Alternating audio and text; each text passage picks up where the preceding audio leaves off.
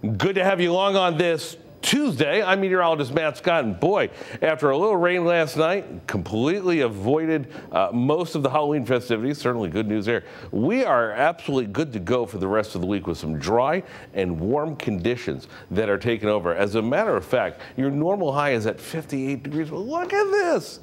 10 degrees above normal for the rest of the week, and then we head into the weekend, and it gets even warmer. We'll talk about that coming up. We started today with some low clouds, a little fog out there. That's yet to burn off, but it will, and by the afternoon, we'll get a little bit of sunshine in there as the skies begin to clear out. A little bit of rain off towards the west. Got some showers in the Berkshires, a couple of scattered showers off over western central New York and Pennsylvania. Maybe good for a couple of showers for us here through the midday, early afternoon period, but it won't be much, and it won't be widespread. The only rainy day in the work week is last night and today. As we take a look, you're going to see we have lots of sunshine emerging in the late afternoon. There it is.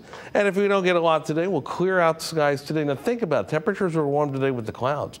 Imagine how it'll be tomorrow with loads of sunshine. We're also going to dry out the dew point a little bit. The moisture content is going to take a hit as well. As we go down the line, Thursday, Friday, looking pretty good. High temperatures, I mean, already in the 60s. Again, should be at 58, so we're already above that. And throughout the afternoon, we'll get into the upper 60s with just a hint of sunshine into the evening hours.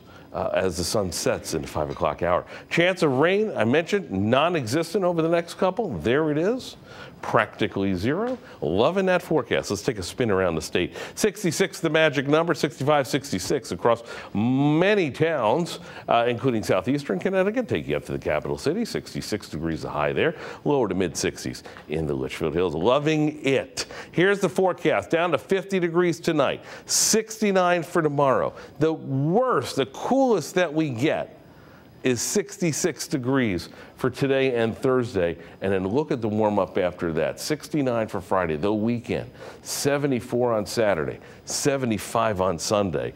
Plus, we pushed the clock back an hour, so we get an extra hour of this abundantly great weather for the weekend. All we got to do is get there. That is a look at the forecast. Have a great Tuesday. Our next broadcast coming up at 5 and 6 p.m. We'll see you then.